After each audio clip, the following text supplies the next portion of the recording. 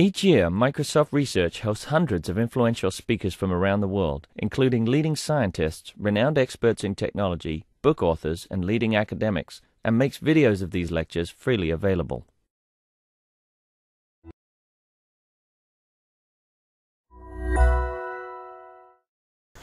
All right. So I'm here to. We are going to do this in two parts. I'm going to present the general things about Torch.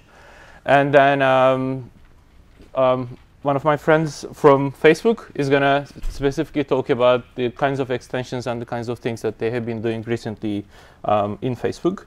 So Torch has been, it's a framework for scientific computing for Lua or LuaJIT. It's a debate, but LuaJIT is a very efficient version of Lua. It has too many advantages. It has a very small number of disadvantages, depending on what you want to do. Most of the time you want to use LuaJIT and gain all those advantages. So Torch has been around for many years. It has actually been started by Semi Bengio and Ronan Colbert mostly. And Ronan has been always the main developer for many years, I think since 2000 or 1990s. I don't exactly remember when. He's very old. And there was versions like I think 1, 3, 5, and this is version 7. For some reason, it's always odd numbers. And the version 7 is the one where it's actually actively pushing for Lua and LuaJIT being very much integrated into the Torch framework. There's a website, of course, torch.ch, and then everything goes on on GitHub. It is structured such that it is actually not just one project; it is tens of projects. Those are all tens of the Lua packages, and you get one, you get all the dependencies, just like any package mechanism.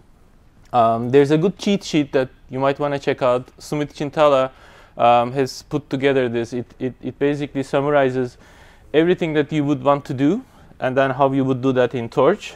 And then there are some tutorials, and maybe most importantly, there's the Lua's and LuaJIT's main website where you want to learn about Lua and LuaJIT. Okay, so I have mentioned several things here.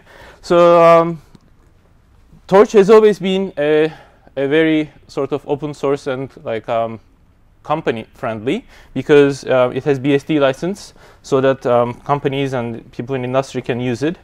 It has lots of little packages, but the main focus has always been large-scale neural networks and online learning. And so far, I think Clemon gathered these statistics. There has been more than like 50,000 downloads. There are many, I wouldn't say many, there are several universities that are using this and major industrial labs. So I was part of the DeepMind startup since we got bought by Google. Now inside Google, we are using this officially. Something like 50–70% research group uses it. I think Facebook uses it right now for research. And then now Clemon joined Twitter. They have started using it. So we are seeing some sort of good industrial support, as the Nicholas from Facebook is going to give you some examples of what they have been doing. And okay, so I want to talk about, so the Torch is not much different than, when you think about it on the face of it, it's not much different than you would have something like Python and NumPy and SciPy, or like people who come from academia, MATLAB. So why, so first of all, like why a mixed language approach? Because John just talked about the WebPaVebit, which is one big application. The reason for that is we want to create complex applications, not just on one domain. It's a general purpose system. You want to do anything. And you want to have a scripting language so that you can interact with it. You have data sets. You want to play with those. You want to look at your data. You want to do some exploration around your ideas. Interpreted environments are really nice for that. And LuaJIT and Lua gives us that. Lua is a very simple interpreted language. It's actually, I haven't seen anything simpler. Like I think it takes 2 days to understand what is going on with the language. But once you have this, what is important is you need to have a good backend, because just because you do interpreted development, you do scripting, it doesn't mean that you want to compromise on the speed. right? So you always want to have your backend, the algorithm implementation fast. And then with Lua and LuaJIT, this gives us a perfect space, because it is very easy to interface with C and C++ from Lua, and especially from LuaJIT.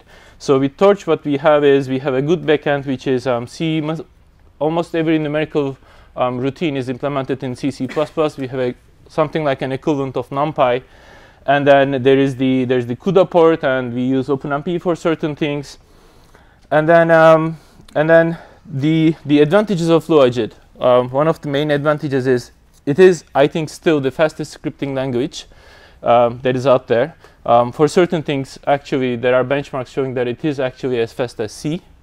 And then if you have a data that you say you allocated in C, just a high level, say something like a NumPy tensor, you can actually loop through it in Lua space as much as you would loop through that in C. Certain operations you can do that fast. This gives us a great ability to actually stay at the high level, implement algorithms very quickly, and then don't compromise on the speed. It is very simple. It's very readable, as I said. And then the interface to C is very, very clean, especially with something like FFI. LuaJIT has its own FFI implementation, of course. Sometimes there's no interface. It's just you get the pointer to your data and you use it directly in Lua. And another big advantage is Lua is a very, very small language. It is several tens of files, couple kilobytes, and when you compile everything together, you can embed it in iPhones and video games and everything. Actually, Lua has been around for a long while, and it has been very popular with video games because those guys want to have good scripting languages that they can embed. One design choice that is important that has been for Lua is Lua doesn't need to be the main application that you are running. It is actually, by design, is an embeddable language, so that if you have a C++ application, Lua is just a library that you link with, and you can start actually scripting even from your C++ application, which this in turn means that everything that we do in Torch becomes a library that can be linked into any other application. Okay, so this is, I think I have answered many things here, but this always comes up. Why didn't we just use Python? And then one main advantage is, as I said, speed. The other is we wanted to build applications so that it's self-contained, it's there. Porting, it's very important. And we want to be able to, so something like FFI, as you can imagine, the advantages translate into being able to wrap libraries very, very easily. One thing that you won't have with Lua compared to Python is the millions of packages that people have done for you. So most of the time, you would find yourself that like the availability of packages are not as good as Python. This is the reality. But then you wanna wrap something. You wanna wrap a library and use it, right? It is very, very easy.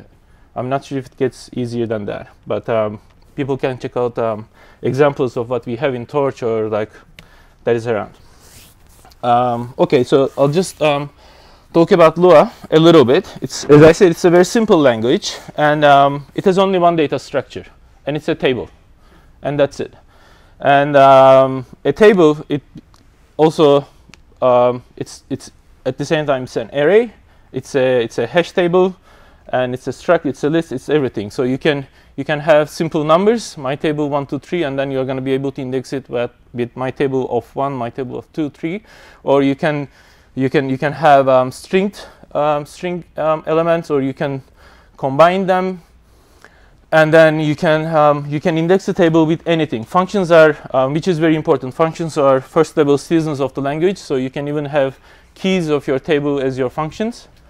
So that this means that any object that you have in Lua, you can have a hash map from that object to any other object. This is a very powerful construct, and once you have this, it is actually very, very hard to let go. And then the other thing is to complete everything, of course, it supports closures. And with these two, tables and closures, with tables as powerful like this and closures, you can pretty much do anything you want. The language itself doesn't have any object-oriented support in itself. But by using these mechanisms, there are many extensions that is out there, which we also have a particular one in Torch, that you can actually emulate object-oriented programming. And we keep writing classes and inheritances and things like that.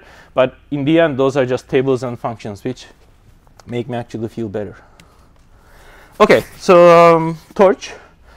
As I said, there are tables, but tables in the end are not the real solution if you want to do large-scale machine learning and if you want to play with neural nets and everything, right? So what Torch provides is one, at the core of it, it's a very crucial component. It's a tensor object. It's an n-dimensional array. And basically, a tensor is a view over a chunk of memory. You have a memory, and think about this in MATLAB. You have multi-dimensional arrays, right? But in the end, in the memory space, it's just one-dimensional memory. And as opposed to MATLAB, what you have is that not every tensor has to have a distinct memory. You can have a chunk of memory, and you can have any number of tensors viewing that memory, or even parts of that memory with different shapes. This is achieved through. So you have a memory space. We have a storage object that wraps around that memory space, and it sort of manages it, in the sense that you can ask the storage object to allocate more memory or less memory. So this is your memory interface, and the tensor is a structure over that, where you have your storage, you have your offset, so that, OK, I'm going to start from this location in my memory, and I'm going to have, say, a 6-dimensional array, and then stride is something that gives you the ability to say that in each dimension I'm going to jump this much in my memory. So with this you can actually construct any n-dimensional arrays. I think this is not something new. Leon and Jan, when they did their Lush, they had exactly the same structure. And then I think it is pretty similar structure in NumPy. And then this structure is very powerful, and it is at the core of everything. And then you can imagine that we have double tensors, float tensors, integers, bytes. CUDA tensors is just another type of tensor. And then what you do is you implement all your linear algebra operations in terms of these tensors, and provide the interface to these in the Lua space, so that in the Lua space, no matter what type of tensor you want to create, you can create it, and what type of linear algebra operation you want to do, matrix operations, vector operations, convolutions, all sorts of things you can do. I'm actually not able to keep track of time here, so I don't know how am I going. OK. 10 minutes.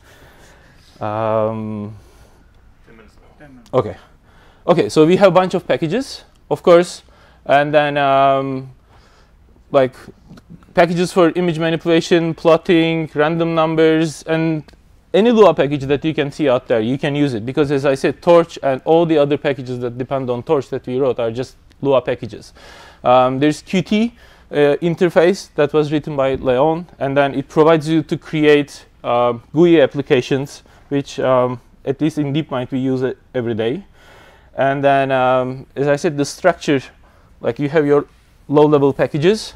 There's the tensor library on top of it, and then there's the Lua C API that you have. We have another library that provides high-level functions over it, and all the packages that you write basically uses these three libraries and do their job. They can be all in the Lua level. They can be also have C implementations. They can have GPU modules and everything, but these libraries provide you everything. If you want to do more, of course, you can do more. You can go directly to your own library and everything, but I think this provides you everything. There's the package manager, of course, and this is a generic package manager that we didn't write. This is the LuaRux package manager that is available for Lua, and we just provide a set of packages that are related to Torch. That's all we do. So I want to talk briefly about the NN package, because this is like the core of how Torch started, like at least the recent version. And this gives you the ability to create neural network. Any type of neural network you can imagine. I think I want to claim that you would be able to create with this. OK, so it's a very simple interface. Basically, you have a module. Any neural network layer is a module, and what you have is you need to implement 3 functions. And then with those 3 functions, you are going to do your forward evaluation of your module, and then the backward, which is going to calculate the derivatives with respect to your input and the derivatives with respect to your weights in your module. And basically, what a neural network is a combination of these modules put together in some form. And then you connect these, and then you do gradient-based optimization. You go forward, backward, you evaluate your network, and then you go backward. Depending, you calculate your loss, and you calculate the derivatives with respect to your loss. And everything is simple from that point on. In the neural network library, as I said, we have optimized backends. When we use CPU, we use OpenMP and SSE so that you have parallelization in your convolutions and many other operations. And then they are efficient. And when you use GPU, we use CUDA. There are two packages, as I said. Torch is packages, lots of packages. QTorch is a package that gives you the so the tensor library is by default on CPU. There's a version that extends it to GPU, which is QTorch, and QNN is the version of NN that extends it to GPU. And I'll show a quick example showing that switching from CPU GPU is basically, say you create an object, it lives on the CPU space, you say column CUDA, and then it shifts to GPU, and then from that point on, everything that you do with that happens on GPU. Anyways, performance is important, right? So Sumit has created a set of benchmarks. On this website, you can check all those benchmarks and then see how things fare. Okay, I think I'm gonna skip these parts. I wanna show this quickly, which is how you would create a standard convolutional network. This is a convolution. This is a container object. It's basically going to put blocks on top of each other. Going to create convolutions, tanh, max pooling, normalization. Convolution, tanh, max pooling, normalization, and then linear layer and logs of max. And I'm going to minimize it with say some loss. And this is basically it. This is how you would define a standard feed-forward neural net. When it comes to more complicated neural networks, the code becomes a little bit more complicated, but in the end, this gives you the high-level ability to construct neural networks very, very easily. There's all sorts of nonlinearities and standard modules that you can find in the neural network library and extensions of it that I really think you shouldn't be able to write anything more. And these are, I'm not going to go into details. I'm going to mention another thing. Some neural networks are harder because they don't fit into these Lego-like blocks where you can put blocks on top of each other, like feed-forwards or parallels and things like that. There's a graph library that you can basically create any sort of connections. This is the implementation of the LSTM recurrent neural network. I don't think it's much longer than how you would write it on the paper.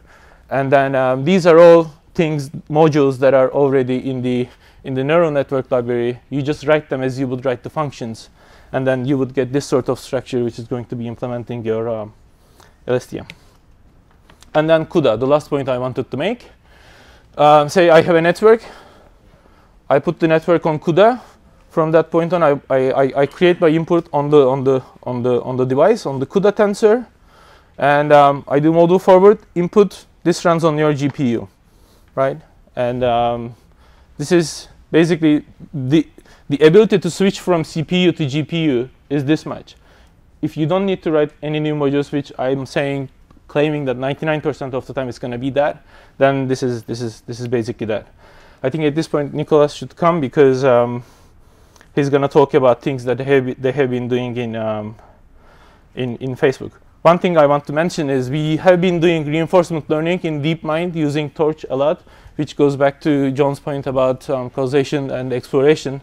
And it is a very important part of the research domain nowadays. And there are many libraries that we haven't made open source yet. Maybe we should. OK, so I'm going to. Thank you. There you go. Thank you. Yes, hi everyone. I'm Nicholas. I'm from Facebook. So Facebook has started using Torch earlier this year. So Jan LeCun joined Facebook in December last year, and ever since we started playing with Torch. And here's currently what we're doing. So first of all, we've been doing a bunch of open source contributions that I'm going to talk about, and the other things we're working on is mostly performance, so Parison multi-GPU and better communications for bigger parallel computations, as well as kernel speed. So everything we've been releasing is going to this Facebook FB Lua lib GitHub. And so I'm going to talk about these open source contributions. So we released a bunch of packages. So here's the list of everything we released. So there's a Thrift serialization library that I'm going to describe, a debugger for Lua, a bridge between Lua and Python, which allows you to write Python and interoperate with Lua. Some C++ utilities that have been quite helpful for us to write also unit tests and things like that. And different utilities and also some abilities to write .mat MATLAB files without even having MATLAB installed for better collaboration. So I'm going first to talk about FB Thrift. So Thrift is a multi-platform, multi-language serialization that we use in production at Facebook. So actually the servers, the big Facebook servers run Thrift serialization all the time. It has built-in optional compression. And with Thrift, we've basically built serialization and deserialization of Lua objects. And we support, I would say, basic types and most importantly, the torch tensor, which is the main piece of data that we're working on. And any arbitrary cyclic object graph composed of these things. And it's been pretty successful in the sense that we do observe speeds between 3 and 8 times faster than the torch serialization, so it's pretty convenient to use. And so how would you, for instance, serialize and deserialize an object? So you would require the package and then basically load an object and just turn it to a string, and that's serialized. And you can serialize, deserialize, dump into a file, get it from a file, get the object back, and everything is done transparently. You can activate compression if you want, and you can even use these things to send them over a network and everything that comes with serialization using Thrift.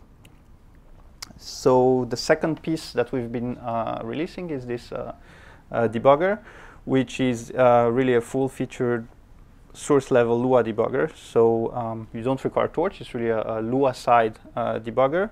And it works really two-way. So it's built on top of GDB and has very similar interface.